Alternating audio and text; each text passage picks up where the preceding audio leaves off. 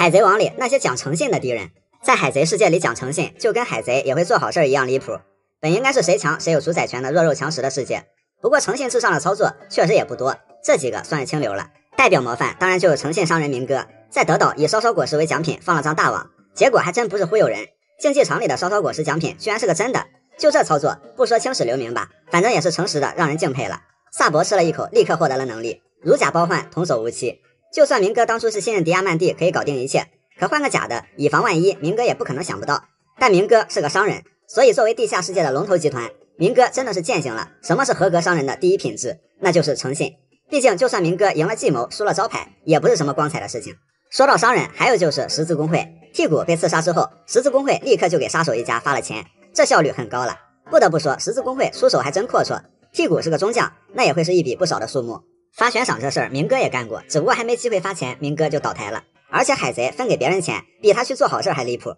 看来十字工会准确的说是老沙，家底儿是真厚实，主要是说发就发，绝不开空头支票。然后就是 CP9， 除了斯潘达姆、陆奇一伙还是有点诚信的。第一次是在水之都冰山府邸，当时路飞他们来阻拦 CP9 带走罗宾，那会儿陆奇靠着6世的版本优势对路飞有绝对的压制力。不过此前罗宾和 CP9 达成了一个协议，那就是罗宾跟他们走，但要放过草帽一伙。按说以 CP9 当时的能力，人来都来了，直接把草帽一伙一网打尽又费不了多少力气。除了乌索普是个意外， CP9 并没有抓草帽一伙的意思，甚至还把路飞和索隆打出去了就没再管了。包括后来在海上列车上，在罗宾和布鲁诺的交谈中发现这个协议一直在维持着，看来 CP9 也没有说是一点原则也没有。不过比较搞的是，也正是因为这一点点的原则，低估了草帽团抢回伙伴的决心，导致满盘皆输。第二次是 CP9 战败后逃到了一个小镇上，即便是陆奇危在旦夕， CP9 众人也没有以强凌弱获得好处，而是用开办马戏团、街头卖艺、清洁小镇等方式努力赚取医药费。陆奇伤愈后对医生表达了感谢，并且顺带帮小镇干掉了一伙来犯的海贼。虽然陆奇代表的是世界政府，不过世界政府做过的蛮霸行为也不在少数，其实还是很难得的。卡塔库利、路飞和卡尔的战斗可以说是目前最特殊的一场战斗，因为两人的战斗超脱了输赢，在胜负之上，1对1就1对1，一颗腰子就对一颗腰子，两人甚至还默契的清了场。卡尔表示，草帽小子，虽然这里是我的主场，但出去之后可别说我卡塔库利占了你便宜，因为真男人的对决也是一场诚信之战。相似的还有弗兰奇和塞缪尔，这俩人才是真回合制的打法，一人一招看谁先倒。塞缪尔在用出从天而降的抱摔之后，弗兰奇其实也受伤不轻了，但塞缪尔并没有选择胜之不武的方式，等弗兰奇爬起来之后，塞缪尔不再还手，直接正面迎接即将到来的暴击。虽然输掉了战斗，但受到了弗兰奇的认可和尊敬。斯摩格、烟鬼也有2次非常有原则的操作，第一次是在阿拉巴斯坦，为了还路飞救命之恩的人情，决定不干涉路飞去打老沙的行动，直到最后缇娜去围堵草帽团，知道路飞逃跑后，斯摩格居然还有一丝丝的高兴。2年前的版本的斯摩格，如果最后时刻想要逮捕精疲力竭的草帽团，还是手拿把掐的。不过斯摩格不仅没有这么做，反而拒绝吴老星的嘉奖。第2次在冰火岛，斯摩格和海贼们再次联手，为了抢夺罗的心脏，不惜大量使用烟雾果实，达成迷惑维尔哥的目的，结果被维尔哥给揍惨了。这个版本的斯摩格虽然不足以在战后抓捕路飞和罗，不过斯摩格能做的就差点被明哥给弄死，也没有出卖草帽一伙的行踪。烟鬼真的是要体术有诚信，要霸气有诚信，要实力有诚信。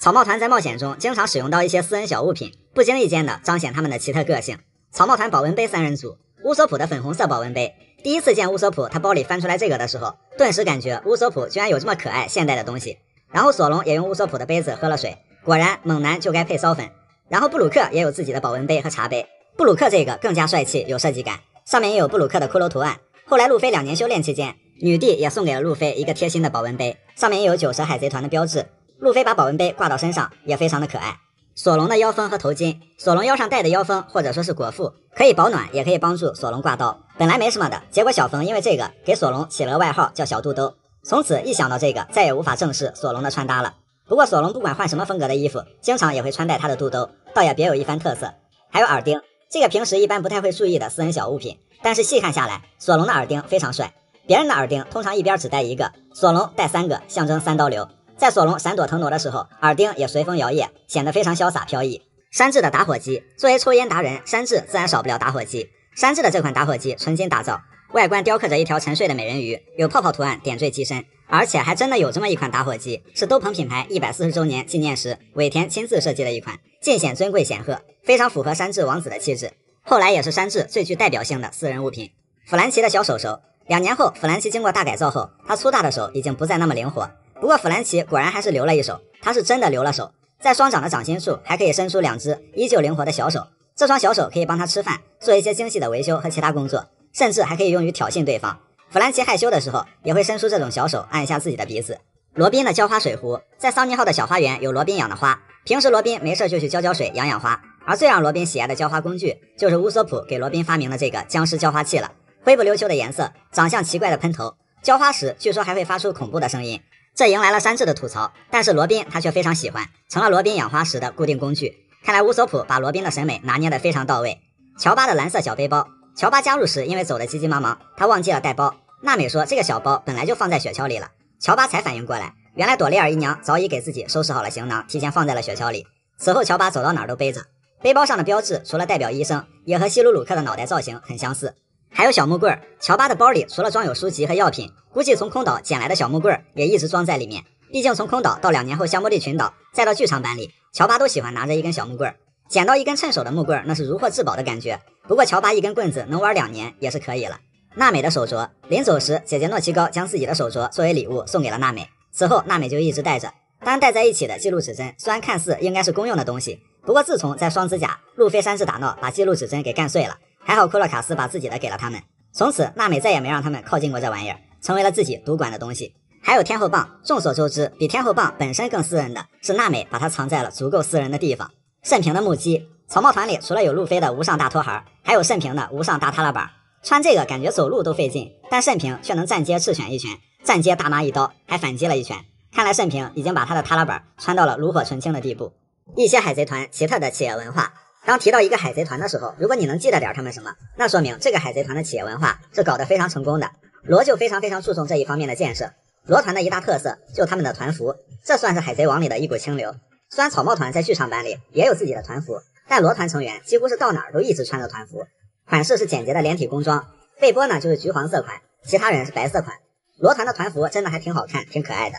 和大多海贼团必有骷髅骨头元素的标志不一样，罗团设计的那个纪念克拉松的笑脸标志充斥在罗团的各个角落，而别人都用船，罗就跟他们不一样，用潜艇，所以罗团比草帽团更不像个海贼，倒是更像一支特工队或者是医疗班的企业文化。说到笑脸标志，罗团和明哥团颇为相似，明哥团的文化也很独特，他们并不以海贼团命名，而是堂吉诃德家族。明哥说他们是家人，而这些干部被打败之前也异常忠于明哥。不管怎么说，这种关系还是非常闪耀的。而明哥团最亮丽的企业文化就是猛男烧粉配色了，也正因为明哥的代表动物是火烈鸟，所以他的船真的就是一只粉红火烈鸟。作为反派，明哥居然用这种卡哇伊的配色和战舰，所以明哥团的文化也许不是最帅的，但一定是最骚的。然后是罗杰儿童收容院，罗杰团堪称是一路都在收小孩，巅峰时期恨不得船上一半成员都是小孩，比如小时候的红发和巴基，童年时期的猫蝮蛇和犬蓝，还有桃之助和光月日和。而这种企业文化似乎是一脉相承的，历史总是惊人的相似。多年之后，红发也在宝箱中捡到了一个小孩，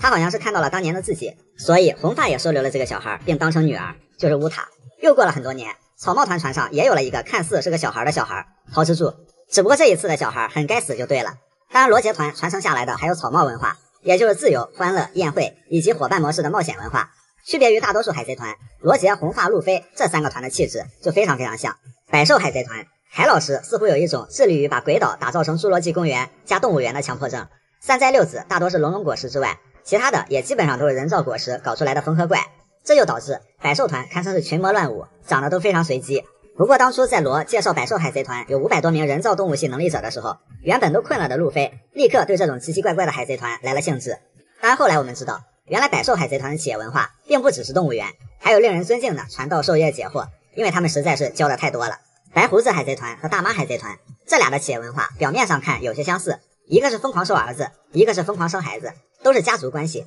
实际上却差别很大。白胡子的出发点非常纯粹，都是收的无家可归的孤儿，所以白胡子实际上已经找到了他的 One Piece， 那就是家人。而大妈受童年影响，有着非常狂热且怪异的收集爱好，然后以血缘为纽带去维系收集各个种族，那就只能是每一样都生几个了。所以大妈团的人很多长得也比较随机。大妈的万国理想虽然看起来很美好，不过跑偏的也很严重。大妈团很多地方倒是和凯多团比较像，一个都是动物系果实团，一个都是超人系跟食物有关的果实团，可谓是不是一家人不进一家门。黑胡子海贼团，黑团的企业文化就哪一天黑胡子被自己人给背刺了都不觉得奇怪，毕竟本身就是靠掠夺别人的恶魔果实外加招收罪犯起家的，几乎没有什么道德门槛。不过也正是因为这样的文化，黑团远比以上那些海贼团更像海贼。洛克斯海贼团，这堪称是海贼里的黄埔军校。洛克斯海贼团出来的人，不仅是在那之后都是大海上的超级海贼，只是在组建当初就都已经是大佬了。白胡子、金狮子、凯多、大妈、银斧、王直、约翰船长等一众强者，这种全明星的企业文化听起来就是很酷的。当然从白胡子的话中感觉这个豪华阵容其实并没有什么深厚羁绊，战力配置倒是拉到顶配，企业文化却异常脆弱，不仅是远不如前面的那些团体，即便是为了强而强，甚至也不如黑团靠存亡和利益聚到一起那种的深厚。所以这样一个传奇海贼团最终止步于神之谷。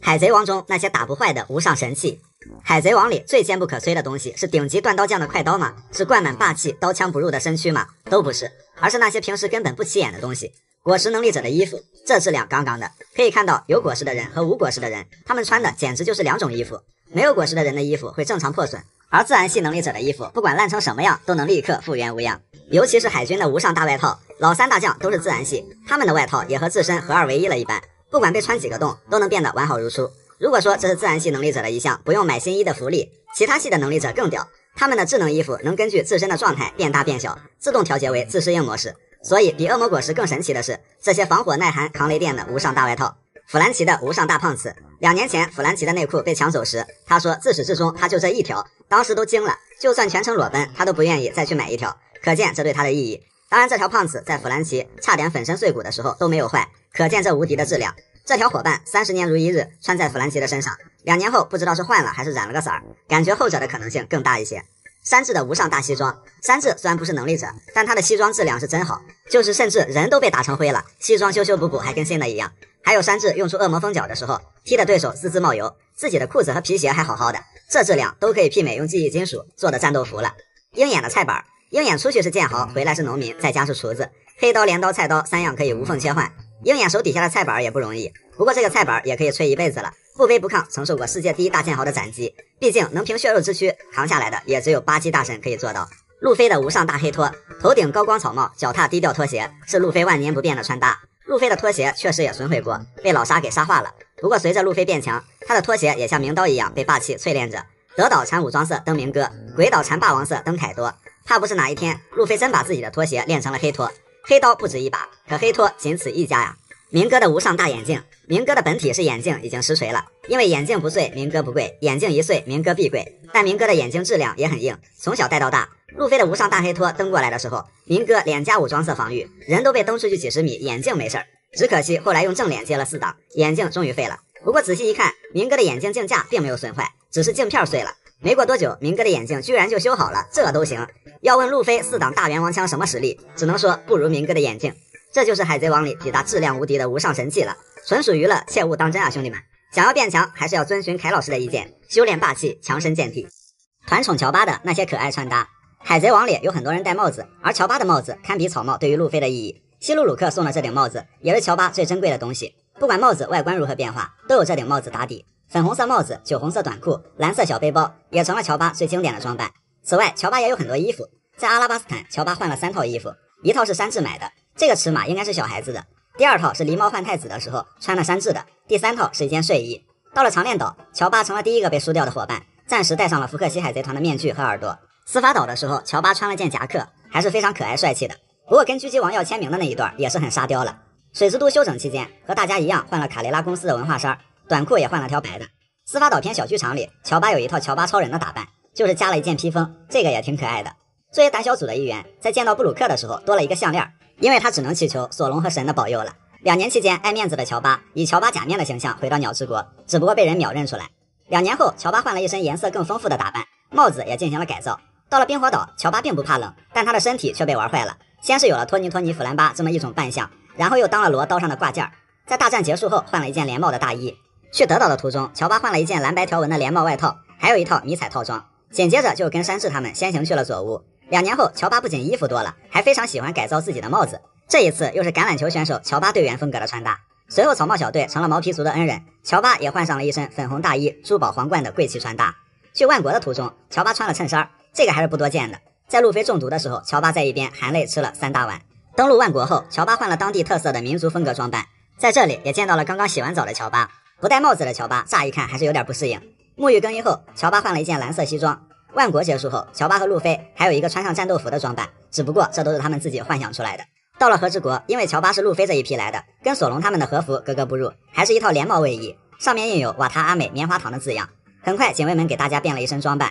乔巴成了自己梦想中的忍者，之后又穿了2回武士铠甲，一套蓝色，一套红色。早在宠物果实篇，乔巴就玩过这种游戏，这回是过足了乔巴武士的瘾。另外，因为蓝波球时长延长的副作用，中间乔巴还成了小老头，不过感觉是更加可爱了。鬼岛期间，乔巴还满足的当了回维京海盗，看得出来乔巴是真的很喜欢角色扮演。和之国结束后，大家沐浴开宴会，在这期间，乔巴光是新衣服就换了2套。然后去弹尖岛的途中呢，乔巴和乌索普戴着头盔，他俩是不是又在玩什么游戏？然后是一件印有乔巴首字母 C 的外套，好像和乔巴超人的披风一样的印花设计。天气变冷后，换了件大衣，带着小玉给的斗笠，被罗宾夸赞很时髦。后在弹尖岛，乔巴终于穿上了梦寐以求的科技战斗服。剧场版里大家的穿搭更加个性，而乔巴自然也是更加可爱。强者世界里的粉红动物睡衣，这个感觉是最可爱的。首长岛草帽团走秀时的一身印花睡衣 ，Z 里面奶牛套装，还一边喝牛奶，还有擦鞋匠的打扮，一边给人擦皮鞋，还有最后的红色系海盗服。黄金之心里戴了一副眼镜的斯文乔巴，黄金城里的猴子套装，还有白色晚礼服，大大的蝴蝶结。狂热行动里的特别粉的棉花糖图案的帽子，还有烟花造型的帽子。Red 里面苹果造型的乌塔应援服，这几套感觉是超可爱的。除了这些，乔巴还有一些比较特殊的穿搭：海军超新星篇的海军制服，宠物果实篇的女仆套装，黄金城冒充天龙人时的奇珍异兽穿搭，这是叫熊猫鹿嘛？反正非常契合天龙人的癖好了。还有他们在玩换装游戏的时候的墨镜胡子乔巴，感觉虽然印象中乔巴的穿搭风格没有太大变化，但是乔巴的衣服是真多呀。除了娜美和罗宾满满的衣柜，也就乔巴的衣服最多了。不过通常只有宠物才有这么多可爱的小衣服，所以真相了，乔巴其实就是只可以充当储备粮的宠物。老沙鹰眼吊打4皇巴基，十字工会背后的秘密揭晓。海贼王1058话全图信息，标题名为新皇帝。本话的气氛非常轻松愉快。扉页故事里，工具人凯撒之前帮助吉尔玛撤退，现在凯撒请求他们带他走。正文部分，画面来到在大海上航行的桑尼号上，娜美把路飞关在了笼子里，而且将他打得鼻青脸肿，和下面的介绍4皇之一姆吉瓦拉诺路飞形成鲜明对比。因为路飞在离开和之国的时候又玩了危险的自由落体，路飞向娜美道歉，可娜美依然很生气，称路飞玩得太过火了。一旁的慎平试图缓和气氛，说每个人都安然无恙，算了算了。娜美吼道：“别惯着他，慎平。”慎平受到了惊吓，慎平表情包不仅现实返场，还很沙雕的调侃：“哇，霸王色吗？”乔巴提醒慎平，娜美生气时最好不要靠近他。弗兰奇为桑尼号感到自豪，尽管自由落体时断了一根帆杠。一只送报鸥将报纸递给罗宾，罗宾告诉大家最新的赏金已经出来了。山治兴奋地跑向罗宾酱，不过扑空摔了一跤。草帽路飞和他的9个大干部最新悬赏映入眼帘。船医爱吃棉花糖的乔巴，宠物1000倍利。乔巴又惊又气，感觉虽然他赏金增加了，但还是存在侮辱的嫌疑。航海士小贼猫娜美 3.66亿，娜美显然对钱这个字眼更感兴趣，他想要货真价实的3.66亿。音乐家灵魂之王布鲁克 3.83亿，布鲁克只是大笑了起来。船匠铁人弗兰奇 3.94亿，弗兰奇非常生气，因为海军把他悬赏令照片换成了桑尼号小狮子的头像。狙击王 God 乌索普5亿，乌索普露出了和德岛时期被明哥悬赏5亿时相似的表情。够了，请不要再增加了。考古学家恶魔之子尼可罗宾 9.3亿，罗宾对自己赏金一向没什么反应，他正在喂乔巴吃棉花糖。厨师黑族山治 10.32亿，经典的山治柜现实返场，愤怒屈辱的和索隆慎平比较。剁手海峡慎平11亿，慎平只是疑惑，问山治怎么了。见好索隆11亿1100倍利，索隆对慎平说，忘了他吧，别把时间浪费在4号身上，因为山治赏金第4，经典的编号梗现实返场。路飞众所周知30亿，被关在笼子里的路飞饿了，求娜美把他放出去。一旁索隆山治又干起来了，船上一片欢乐景象。画面来到新世界巴基公司所在地，十字工会的小弟们仍然无法相信他们的巴基老大居然能招募克洛克达尔和米霍克这样的大佬入伙。然而大帐篷里又是另一番景象，巴基边哭边求饶，他的情况比路飞更糟糕。老沙鹰眼正坐在会长的沙发上，显然已经将巴基吊打了一顿。老沙正薅着巴基的脑袋，巴基祈求原谅，称可以为他们做任何事情，包括舔他们的鞋子。老沙说十字工会应该是由我和鹰眼创立的组织，为什么最后变成了你是会长？巴基。鹰眼对巴基说，你可能是第一个也是最后一个用道歉就能觉得能理所当然的当4皇的人，如果你真是这个意思，就原地嘎了吧。老沙声称丢脸都不能形容此刻的心情。巴基再次祈求，鹰眼说没得商量。这时三哥对老沙阿谀奉承了起来，说这么久之后再次成为你的小弟是一种荣幸。巴基质问三哥，你难道要反水？三哥更狠，说从来没有成为过巴基的部下。巴基的那些元老级船员的经典卖船长操作也现实返场，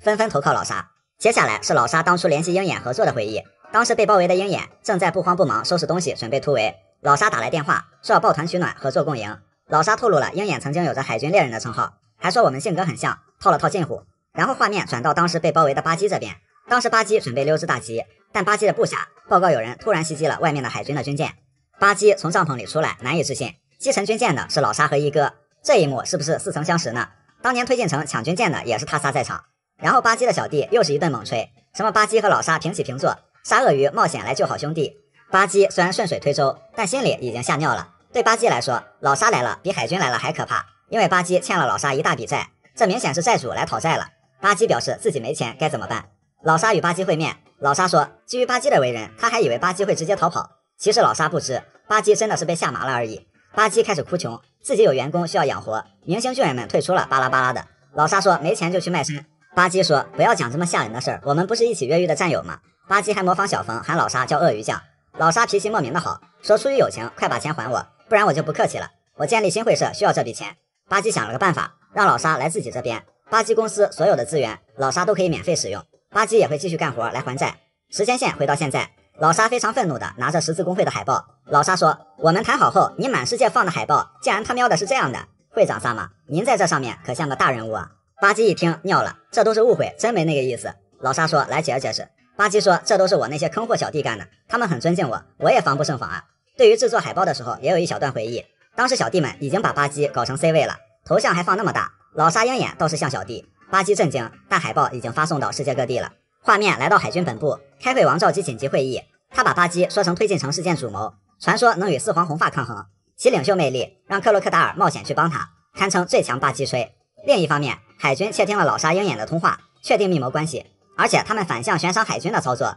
引出了很多暗地里的危险人物，十字工会威胁巨大。开会王宣布3人悬赏金，克洛克达尔原王下七武海，自然系能力者，富有智慧和领袖魅力，赏金19.65亿。鹰眼米霍克原王下七武海，剑术超越四皇红发的剑豪，这是给世界上最强剑士的金额，35.9亿。前两道画巴基在之前提到的那些之上，他的力量可以让沙鳄鱼和鹰眼听从他，赏金31.89亿。与草帽路飞一起被承认为新四皇之一。画面回到巴基公司，老沙说累了，打算了结了巴基，巴基还在苦苦求饶。鹰眼倒是说让巴基当挡箭牌不是坏事儿。鹰眼对成为四皇不感兴趣，他只想安静的过日子。老沙说你认真的吗？鹰眼觉得永远是走在前面的挨闷棍，我们两个在后面可以为所欲为不背锅。老沙觉得有道理。巴基、老沙、鹰眼3个人走到阳台，宣告他们的新联盟。巴基硬着头皮说为了迎接即将到来的新时代，我们创立了十字工会。老沙和鹰眼两人一脸平静，巴基哭了，但小弟们都觉得巴基是因喜极而泣而流下的感动的泪水。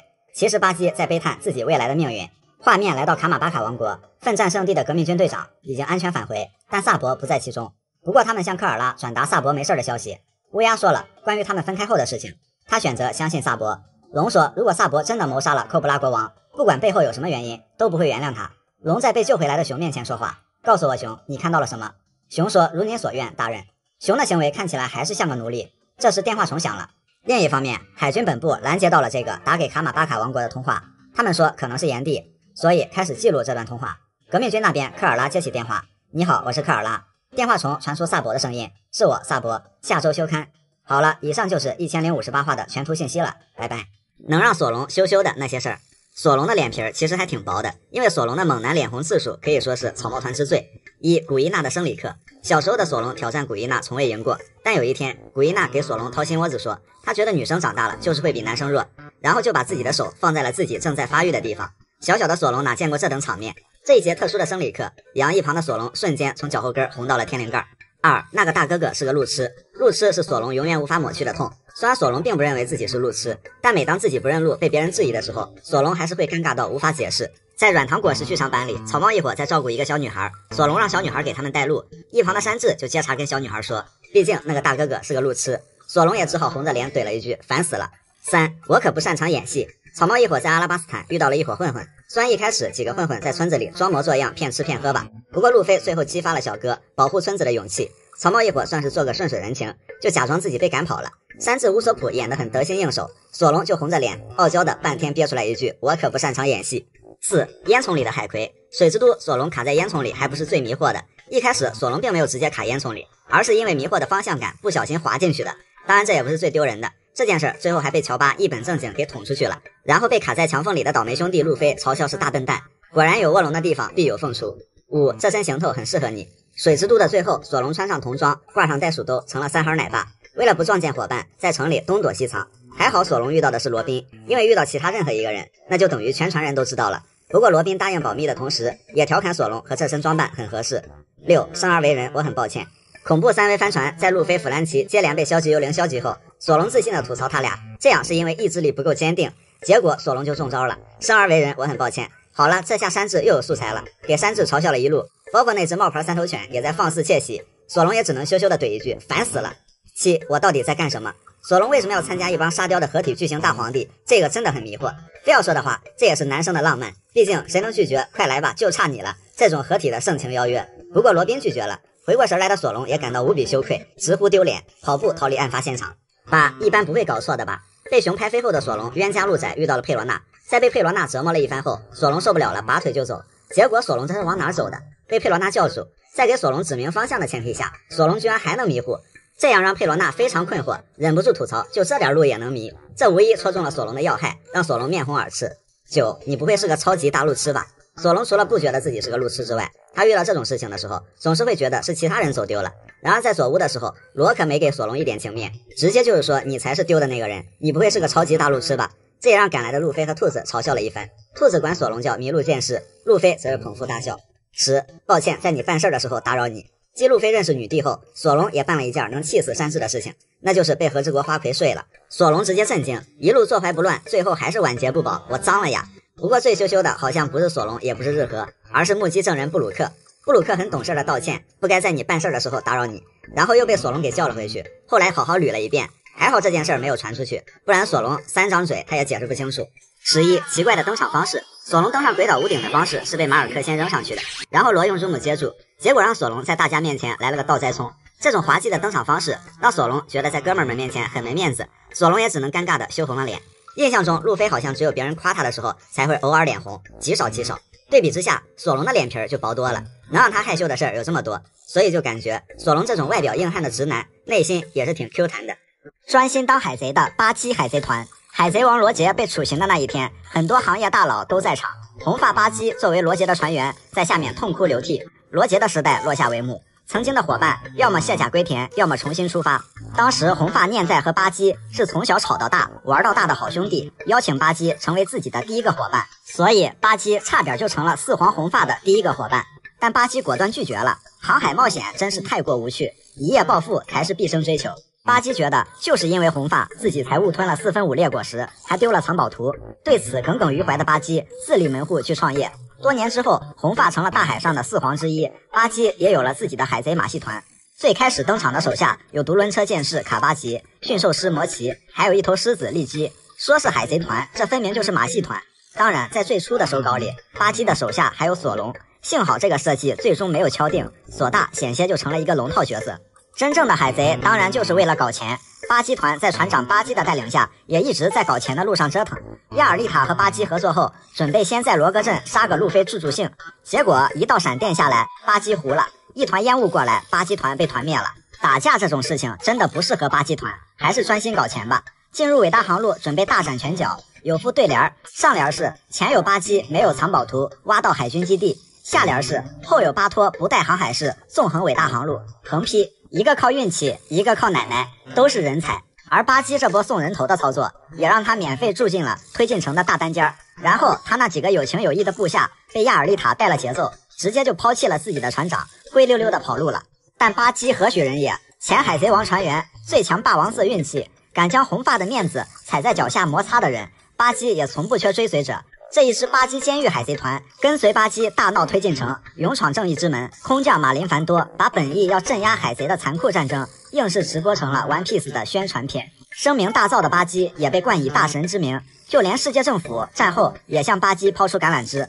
巴基不仅带着三哥以及推进城的小弟们和老干部成功会合，还挂名成了七武海。再加上之前从路飞那里得到的约翰宝藏藏宝图，一个东拼西凑总悬赏只有几千万的海贼团，奇迹般的在新世界有了一席之地，而且混得还不错。巴基也摇身一变成了大公司董事长，但是随着德雷斯罗萨事件和七武海的废除，巴基公司最大的招牌巨兵海贼团先是在海尔丁的带领下加入了草帽大船团，等于是被路飞挖了墙角。如今世界政府也派中将前来抓捕巴基海贼团，巴基在一阵嘴炮之后果断选择溜了。但巴基团的故事还远远没有结束，毕竟在巴基大神身上有个传说，他的觉醒能力是可以撕碎红土大陆，完成四海归一的存在。见闻色霸气的不同发展方向，在 CP9 人均跪于铁块之后，大家都知道了，在没办法的情况下，用铁块这种硬吃伤害的技能，只能说走的比较有骨气一点。可不是谁都能像凯多那样不还手被一堆人捅尽兴了，还能活蹦乱跳。而见闻色霸气这个东西，在战斗中，先不说能把别人怎么样，拥有一个强大的见闻色，即使实力不济，至少也能操作一下。就像路飞第一次盲凯多，正面挨了一棒子，晕死过去；第二次菲菲知道疼了，所以用了预见未来。第二棒雷鸣八卦依然快到很难躲，但也只是擦破了头皮，没有大碍。俗话说打不过我还躲不过嘛，但俗话又说躲得过初一，躲不过15。见闻色不仅分强弱，在察觉、躲避等基础功能上，还有各种不同的发展方向，在不同的情况下各有所长。第一类就是普遍公认的最强见闻色，预见未来方向，代表人物卡尔以及卡尔的学生路飞，和普通见闻色比，可以直接看到未来一小段时间发生的事情，敌人的攻防路径也会更清晰。不仅在婚礼上，卡尔可以看到神父开枪射击山治，被山治躲过，在头脑冷静下，他可以随便用这个能力，非常之牛逼。在镜世界里，当时路飞准备在卡尔面前开4档，结果路飞还没说呢，还没变呢，卡尔却先看到了之后路飛的形态。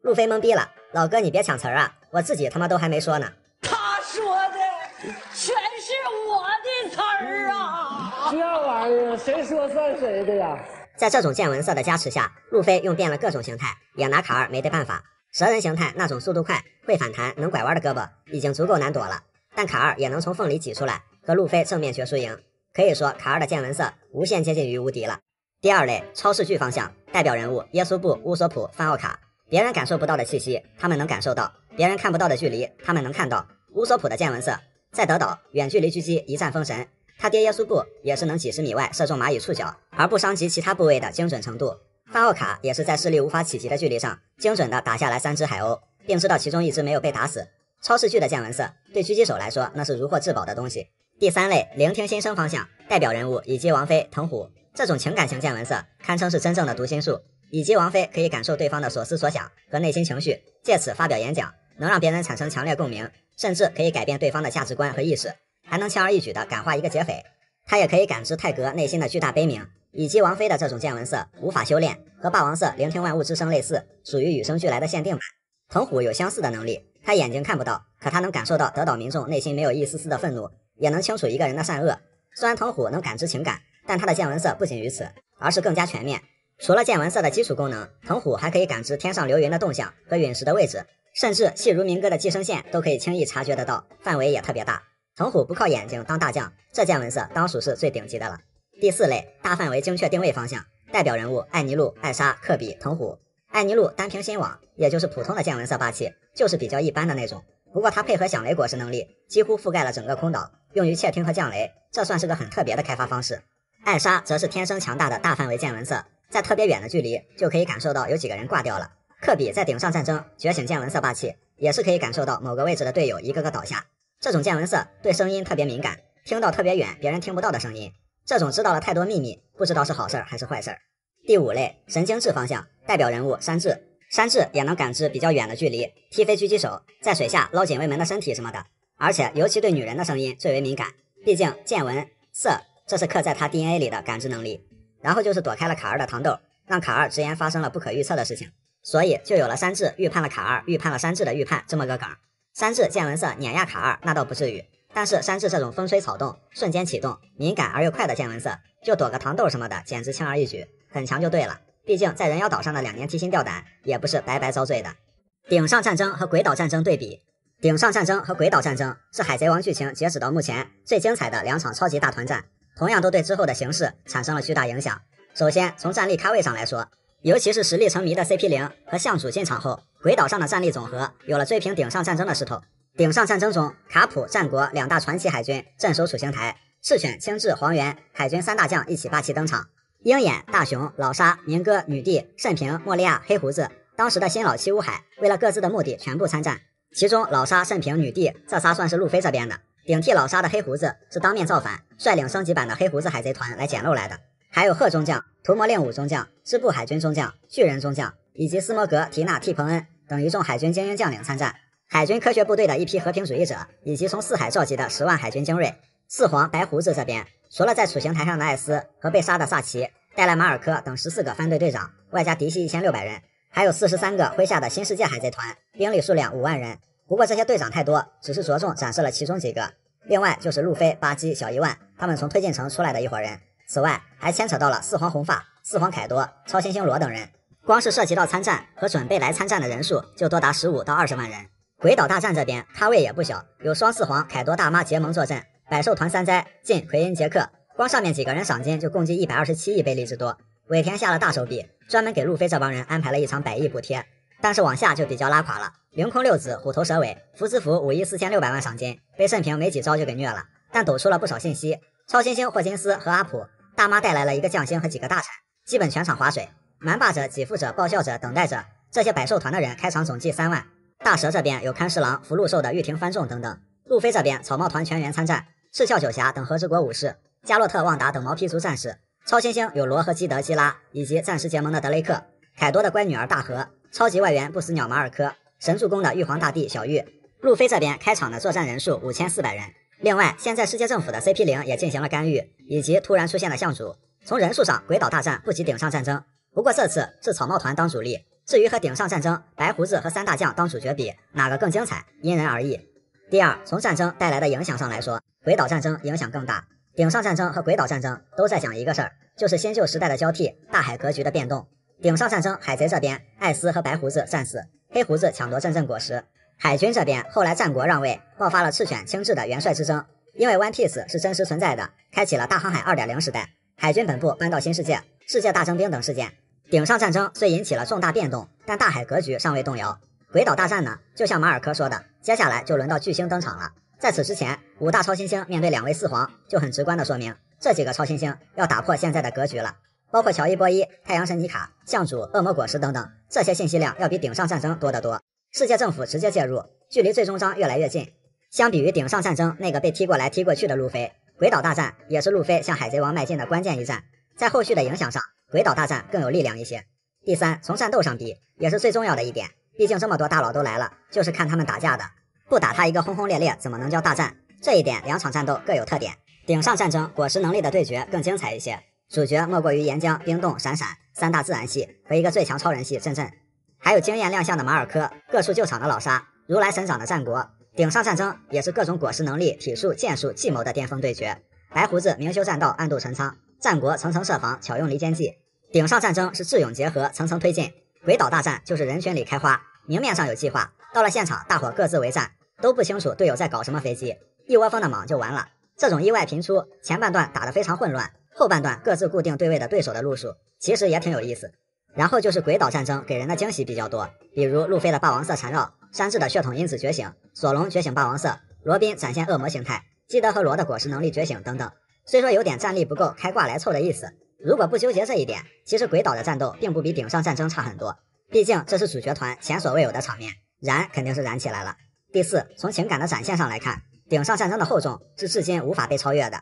不光是因为艾斯和白胡子的死，前面还铺垫了卡普和艾斯的感情，艾斯和白胡子的感情，路飞和艾斯的感情，白胡子和船员的感情等等。在这场战争作为生离死别的大背景下，这些感情更能让人感动。尾田就是要把你给整哭，另外还有赤犬对自己正义的执念，卡普在正义和亲情之间的两难，科比对这场正义战争的反思，也足以让人思考。鬼岛这边不能要求他去媲美顶上战争的厚重感，除了草帽团之间互相信任作为托底，情感方面和顶上战争不是一个类型上的。顶上战争是旧时代的落幕，鬼岛大战是新时代的崛起，一个注定是意难平的悲剧，一个是理所应当的圆满，喜欢哪种其实也看个人。不过顶上战争和鬼岛大战还有一些相似之处，都有一个各处搞事情游走无比风光的外援。顶上战争是老沙，鬼岛是马尔科，都有一个人用看似很搞笑的方式封神的人。顶上战争是开直播并对四皇出言不逊的大神巴基，鬼岛是到处喂丸子还哄四皇开心的玉皇大帝小玉。当然海贼王最后还有一场巨大战争，剩下的2个四皇团该登场了。包括革命军、草帽大船团、超新星、海军本部、世界政府，甚至其中几个元气乌海。那一场一定会是超越顶上和鬼岛的终极战争。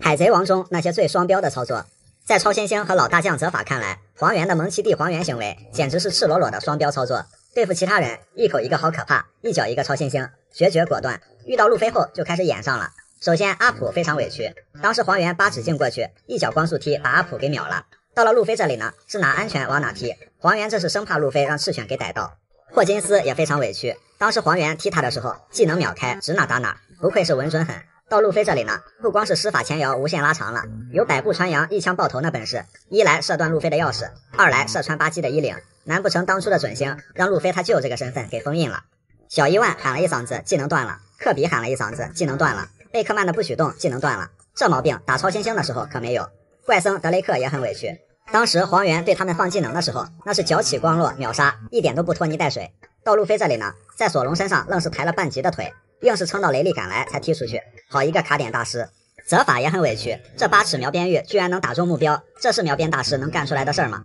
在马尔科、黑胡子、金狮子看来，卡普和战国藏都不想藏了，干脆明演。当初这俩人怎么打他们呢？活捉金狮子，一拳锤蒙马尔科，一掌震的黑团人仰马翻。反过来，卡普让路飞的孝孙拳给秒了，战国的一拳让路飞的气球给抵消掉了大半。这跟后来大妈凯多把4档路飞打爆的那力度完全不能比啊！马哥、黑胡子、金狮子看了，只想举报这2个老头直播打假拳。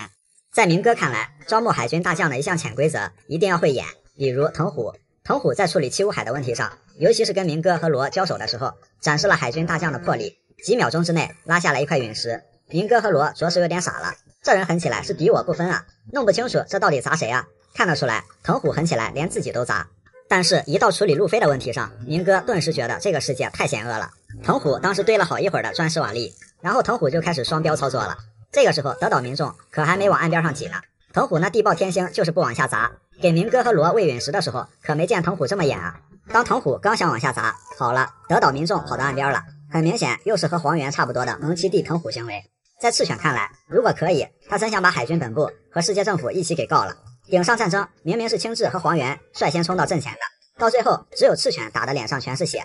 赤犬现在越想越不对劲，黄猿血虐超新星，顶上战争却当演员。卡普战国的双标战绩就不用说了，看似支持赤犬的战国，甚至还推荐青雉当元帅。顶上战争频繁掉线的青雉，后来却跟赤犬打了10天。之后藤虎霸气怒怼赤犬，却笑脸送别路飞。赤犬明白了，哦，一帮人都他妈演我。不光是海军本部，赤犬跟吴老星谈面子问题，吴老星让他滚蛋，说你萨卡斯基有什么面子，屌毛。但当红发香克斯出现的时候，战国这么说：お前ならいい。赤髪。戦争は終わりだ。吴老星这么说：君だから時間を取った。ええ、感謝します。态度上的双重标准不要太明显。让赤犬最气不过的是，陆琪顺路也踩他一脚。赤犬悟了，哦，你们这帮家伙都要去某人的家里吃年夜饭了是吧？草帽海贼团平日里的娱乐活动，在草帽团的长途航海中，战斗和冒险是一部分。平时他们也有足够丰富的团体娱乐项目。第一，一起钓鱼，这方面的高手乌索普和路飞，只是路飞的钓鱼方式总是很奇葩，能想出来用毛刷或者索隆的杠铃来钓鱼。在船边经常可以看到路飞、乌索普的身影。众所周知，船上有几个吃货，尤其是路飞他自己，仓库里的食材经常一贫如洗。乌索普呢，毕竟他最喜欢吃鱼类，早就练就了一手钓鱼才能。一伙人钓一只大鱼上来加餐，也是经常有的事儿。不过根据情况的不同，像布鲁克、乔巴他们也会加入进来。第二，打牌、下棋等益智类游戏，这方面的高手是罗宾。罗宾可以说是制霸棋牌游戏，连胜69局，赢麻了都。弗兰奇怀疑罗宾作弊了，但没有证据。不过以罗宾的游戏才能或者果实能力，不管靠哪一样都可以立于不败之地。在娜美和山羊老头的棋局中，娜美连船都输掉了，罗宾力挽狂澜，反败为胜。罗宾最开始就和乔巴走得比较近，他俩还一起玩类似大富翁的游戏以及翻花绳游戏。第三，模仿秀，这方面的高手是路飞和乌索普。在模仿伙伴这件事上，路飞模仿过索隆打瞌睡后刚醒来的样子，模仿过山治质问路飞是不是你偷吃了肉的那种表情。当时山治不在场，在空岛，路飞又模仿山治，结果这回没有逃过被山治一顿暴打。还模仿过乌索普，以及配合罗宾模仿乔巴。乌索普将罗宾的神态模仿得惟妙惟肖，出神入化。在阿拉巴斯坦还模仿过老沙。这种模仿小游戏在路飞、乌索普、乔巴他仨这小圈子里非常流行，甚至还把乔巴给带坏了。乔巴后来非要模仿乌索普那种奇怪的嘴型，另外，青雉把路飞冻住那件事儿，不仅没有让他畏惧，路飞还用面粉模仿自己被冻住的样子，等等等等。第4，水枪大战，草帽团全体成员都会参加的一项游戏，嬉戏打闹，一波混战。不过索隆和山治总会因为各种原因单挑对线，这方面的高手是慎平、罗宾、弗兰奇。弗兰奇能把自己改造成水炮战车，罗宾自带加特林属性，他俩是高手，那慎平就是个无敌挂，一个海流过肩摔，一船人都得飞了。第5，浴室大作战，乔巴虽然有和娜美、罗宾一起洗澡的特权，不过乔巴更喜欢和男生们洗澡的时候一起玩，可想而知，只要有路飞、乌索普在，男生们洗澡的时候注定不会平静。第6，购物，草帽团在存款上一波3折，娜美和路飞经常爆发存款攻防战，虽然不是大富特富，但也不算是一穷二白，给大家去买些东西的钱还是有的。购物是件很开心的事情，娜美到一个地方，对路飞他们来说，最开心的事情就是娜美要例行发给他们零花钱了，买一些零食，去玩一些好玩的东西。对娜美来说，最开心的事情就是去买衣服，准确的说是去白嫖衣服。娜美会和罗宾一起逛街，到处购物消遣。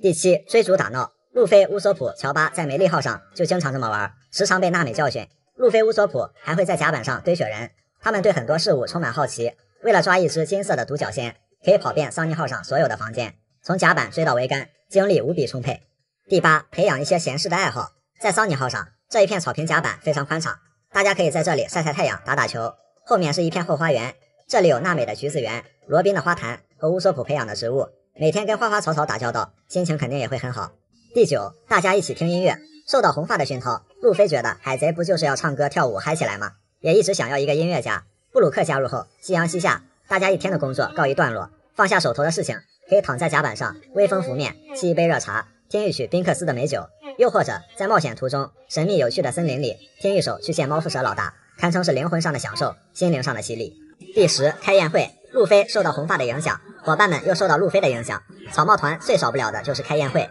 在经历大战后，通常都是和当地人举办一场盛大的宴会，平时草帽团内部也少不了一起吃吃喝喝，敌人追到眼前了，或者大战在即，这都不能浇灭路飞对开宴会的兴致。总之，这也只是一部分，还有很多有趣的冒险和经历，这一船人在大海上也一定不会感到无聊。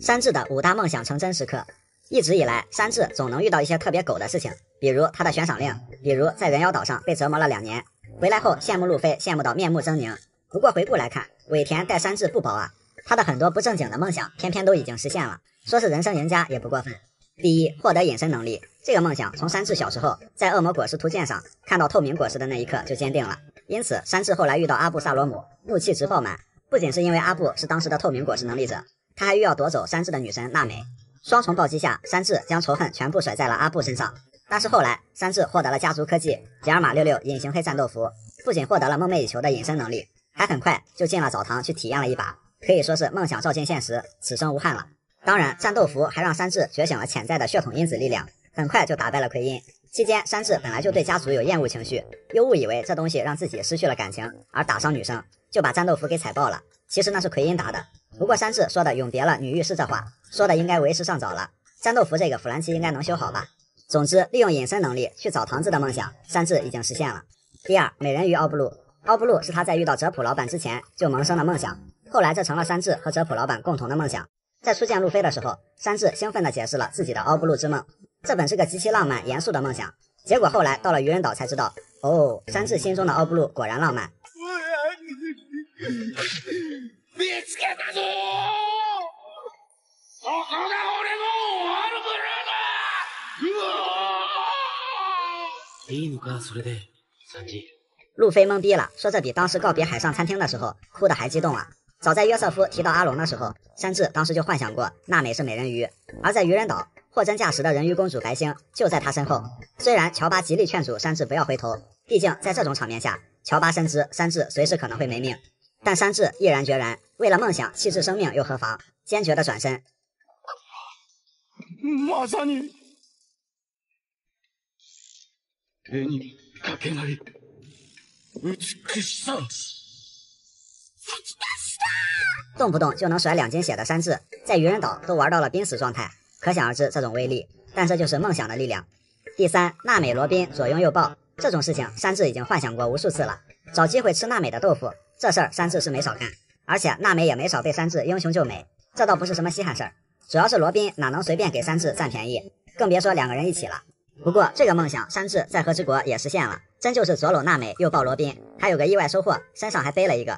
第4，桃花运，不知妻美王路飞和不解风情刘所龙，这俩人虽然绯闻女友众多，桃花不断，但终究难成大器，反而求贤若渴马山治常常被受到惊吓的 lady 们拒之门外。但细数山治的桃花运，还真不比他俩差，光是被人围在其中，陷入各种温柔乡都多少次了。另外，在德岛和维奥莱特公主谈了一小段恋爱，在蛋糕岛和布林结婚，差点成了老婆。虽然这些人一开始接近山治的目的都不单纯，只是为了一些目的，不过单论桃花运数量的话，山治仅次于路飞。第5，成为顶尖厨师。山治小时候和几个兄弟完全不一样，心思细腻也富有情感，初次做饭只是为了去探望母亲。虽然当时小山治做的饭和后来路飞的随心所欲咖喱有的一拼，但毕竟第一次，而且索拉也没有嫌弃，还高兴地表扬了小山治。深受感动的小山治为了能经常让母亲开心，不断精进自己的厨艺，他对厨艺的追求也在此坚定了下来。其次，温柔的山治还很有爱心，经常给小老鼠做吃的。后来山治遇到了哲普老板，从而逐渐的成了一名一流厨师。在这一路的冒险中，山治也不忘继续学习，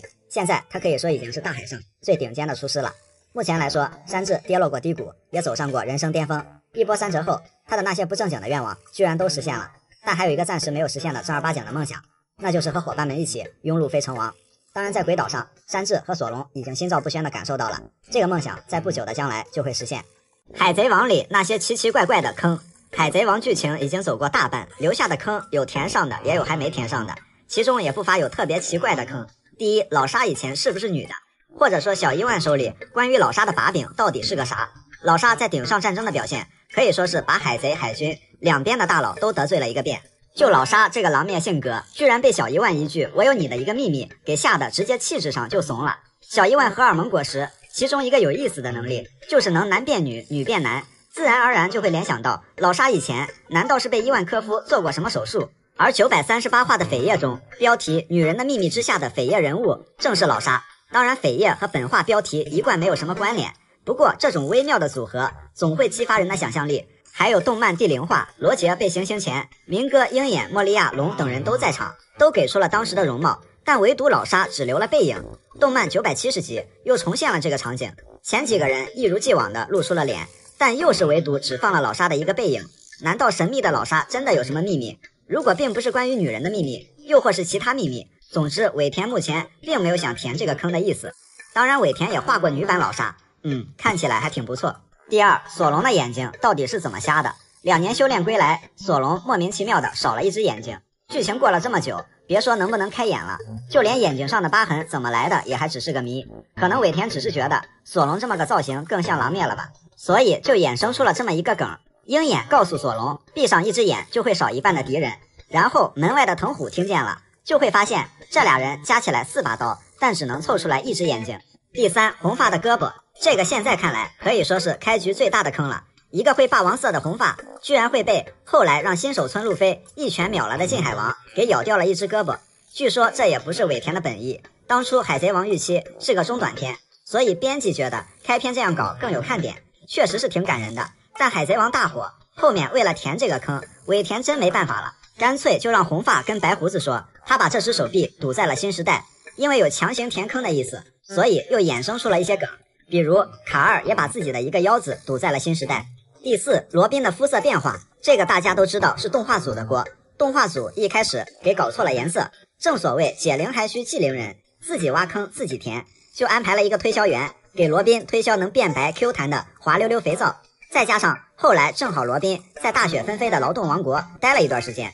顺理成章的变白了，倒也说得过去。海贼王空岛特产15种空岛贝，在海贼王中有很多奇特的东西，比如电话虫、生命卡、红树泡泡等等。而贝能源作为与空岛人生活战斗息息相关的工具，曾经也是让人耳目一新的玩意儿，后来被乌索普用橡皮筋跟空岛人换过来一堆，用于各种发明改造。第一，风贝，最常见的一种，在生活中它可以储存风并释放出来，作为交通工具的动力来源，比如用在威霸和船上，还有神兵和山地亚战士脚下的滑行鞋或者滑板，鞋上一般装有4个小风贝，滑板上一般装有2个稍大一点的。风贝有大号有小号，动力也各有差别。科尼斯借给山治他们的乌鸦号装有双风贝，在战斗中瓦帕的燃烧炮里也装有风贝，可以储存释放瓦斯，加以喷射蓝白色火焰，燃烧引爆后具有较强的破坏力。第二，冲击贝，吸收冲击后将其释放，空岛战士们常用的作战武器，一般附着在手掌上，身体素质超强的人挨一下也不会多舒服。不过同样有反噬力，吸收的力量越强，后坐力越大。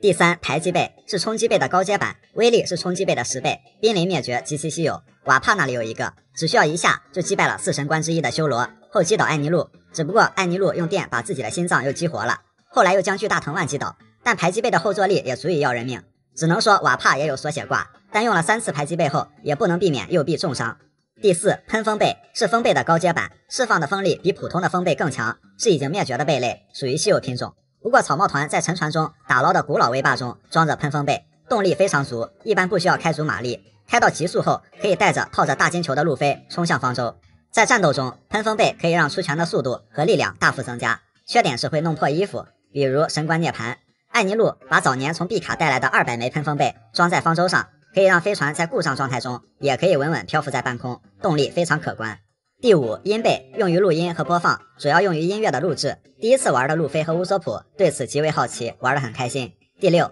灯背储存亮光，用作类似台灯的照明设备。第一次见的乔巴表示这个好有趣啊。第7，水背一般用于消防工具，老沙应该挺恶心这玩意儿的。第8，影像背可以拍照传送，可以录制播放影像。草帽团当时被门口老太太告知，不交入境费也可以进去，但老太太没告诉其后果，并拍照记录，结果被定为非法入境。后空岛警察根据照片在天使岛对草帽一伙进行抓捕。第9，热背在生活中一般用作烹饪工具，神官修罗的灼热枪上装了热背，穿刺过的物体会受到高温灼伤，甚至将其引燃，可以增加破坏力。第10，盐背可以储存火，在生活中运用广泛，生火做饭等等。神官修罗的坐骑口中就装备了盐背，嘴里能够喷火。第11，云背，云背的作用就比较广泛了，装在脚下可以喷出云，灵活腾空，类似六式乐步，也可以制造云道，在上面快速移动。另外还分为球云，比如艾尼路和神官阿雾手中有这个。第2种是爪云，神官涅槃用它释放类似沼泽的云。第3种是绳云，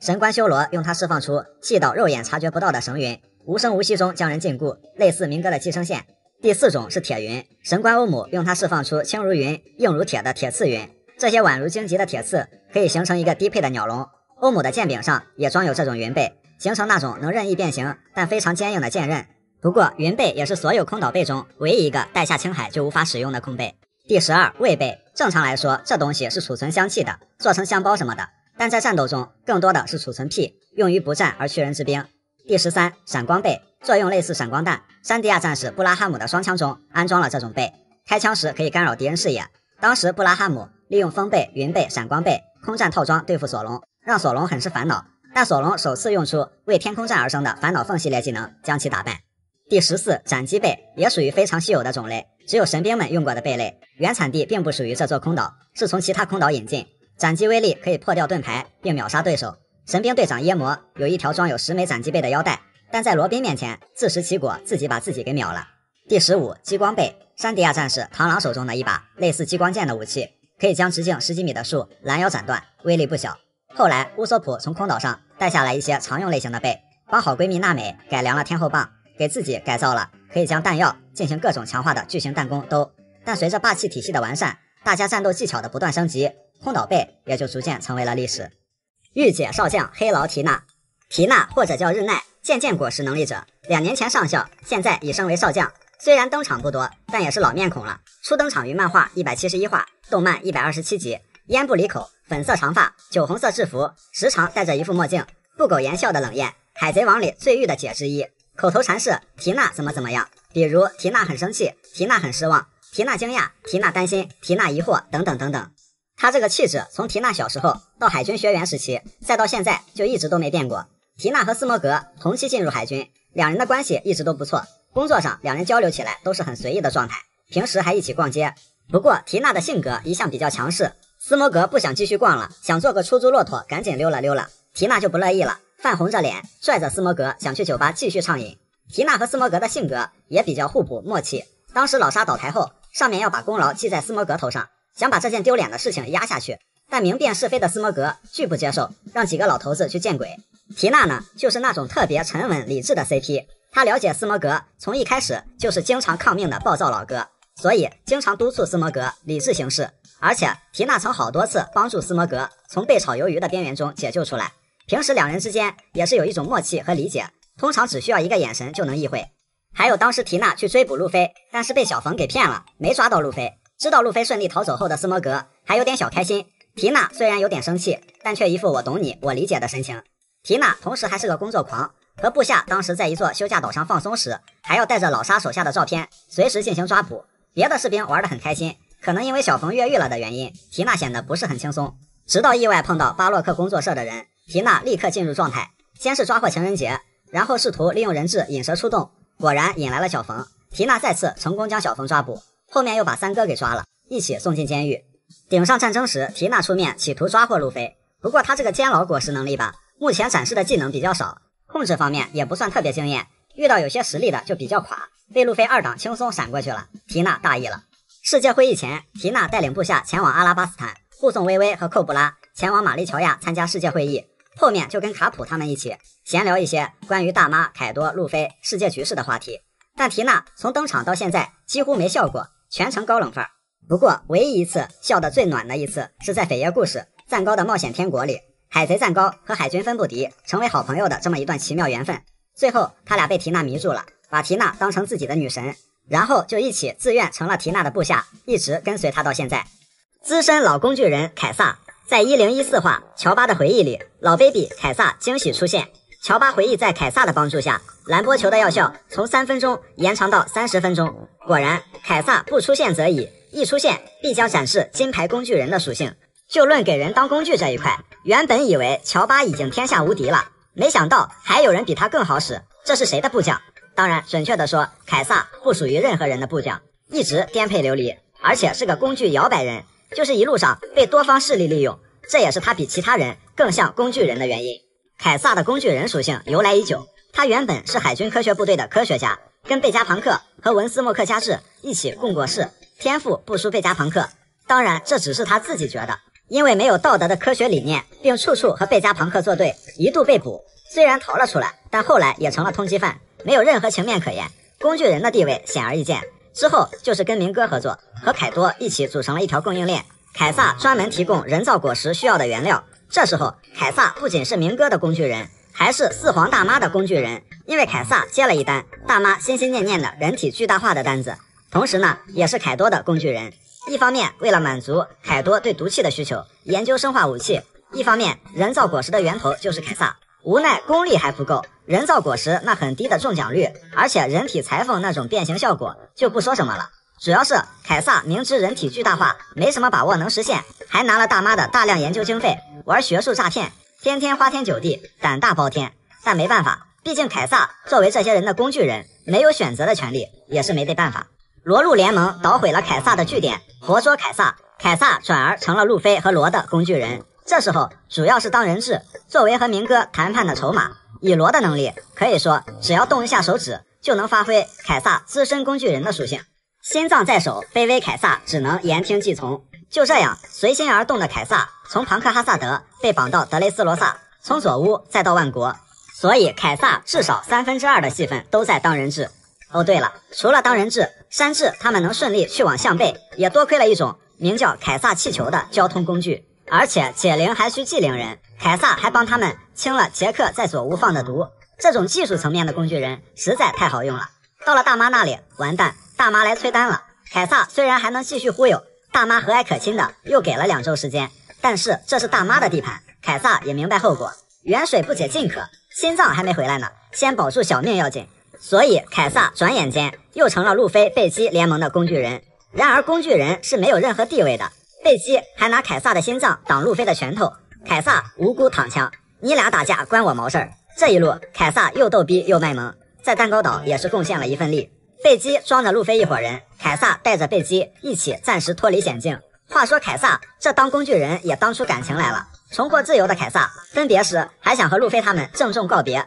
结果尴尬的是，一帮人居然没一个人鸟他，只留下凯撒一人孤苦伶仃的在风中凌乱。海贼最无解的武器，路飞的无上大拖鞋，穿上拖鞋跑跑跳跳有诸多不便，但路飞显然已经和他的这双人字拖合二为一了。而且路飞的拖鞋不光能用来打架，也能用来代替手来鼓掌，还能当储备粮。饿得不行的路飞差点把拖鞋给吃了。不过经历了一些战斗后，路飞的拖鞋不是没损坏过，曾经就被老沙给沙化过，但后来路飞又有了一双一模一样的。在还没有练出无上大黑拖之前，这也实属正常。第2双拖鞋也是路飞冒险路上最忠实的伙伴之一，而这双拖鞋也有着傲人的战绩。在路飞还不会武装色霸气的时候，不管对面是敌人的刀剑，还是 CP9 的铁块，又或是直面海军三大将，路飞的拖鞋总是身先士卒，对手很强，但也感同恶鬼争高下。经历了2年修炼，路飞的实力完成质变，这双拖鞋也跟他一起成长了很多。在德雷斯罗萨，罗即将丧命于明哥的豆豆鞋之下时，路飞及时挡住明哥一脚，罗在下面看得清清楚楚，那是一只再熟悉不过的拖鞋。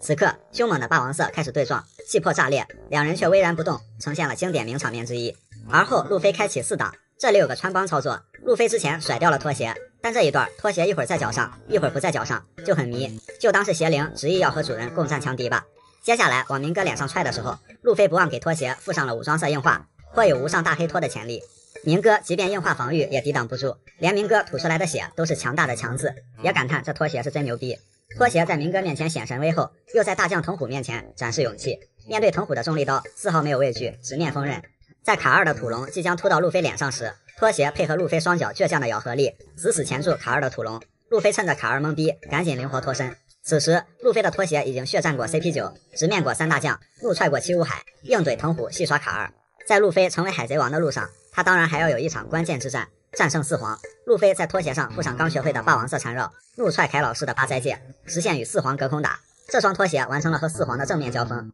而后更是一脚踹脸，打得凯老师都醒酒了，一脚又踹肚皮，凯多又是一口老血。这是一双给过四皇重击的拖鞋。路飞当上海贼王之后，路飞会被人记住，用他成王的伙伴们会被人记住，那顶代表意志传承的草帽会被人记住，被铭记的应该还有路飞脚下这双拖鞋，毕竟和那顶草帽一样，这是一双和海贼王出生入死的拖鞋。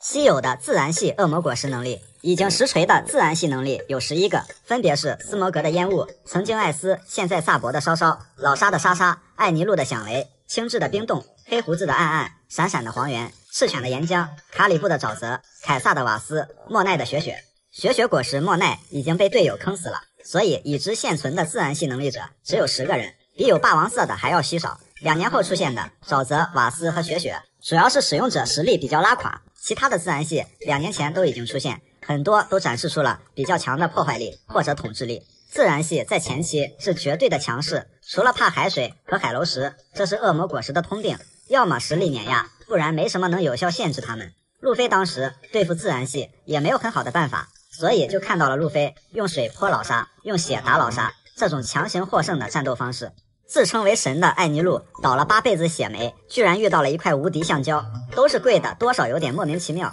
后来有了霸气，有了能打自然系的手段，自然系不能说不香了，只是优势变小了。而自然系最特殊的优势就是可流动并可免疫普通攻击的身体，也就是自然系自带的 buff 元素化。自然系的身体本质上都是它对应的那种可流动的自然物质，黑胡子例外。暗暗果实本质上是黑洞，不能躲避伤害，只能吸收，被打中后疼痛会翻倍。老沙就是沙子，普通的攻击不管是穿胸而过还是一拳爆头，打到的就是沙子，但是附上武装色霸气后就可以打到自然系的实体了，等于直接削弱了元素化这个 buff。 当然武装色如果练得不到位，一样打不到自然系的实体。2年后武装色霸气高手维尔哥打斯摩格，简直就是吊打。斯摩格烟雾形态会让身体面积增大，反而成了一种累赘，以己之短博人之长，让维尔哥当靶子打。但是有些情况对手用了霸气还是打不到自然系能力者，因为自然系能力者可以在元素化的基础上随意改变身体和实体的形状，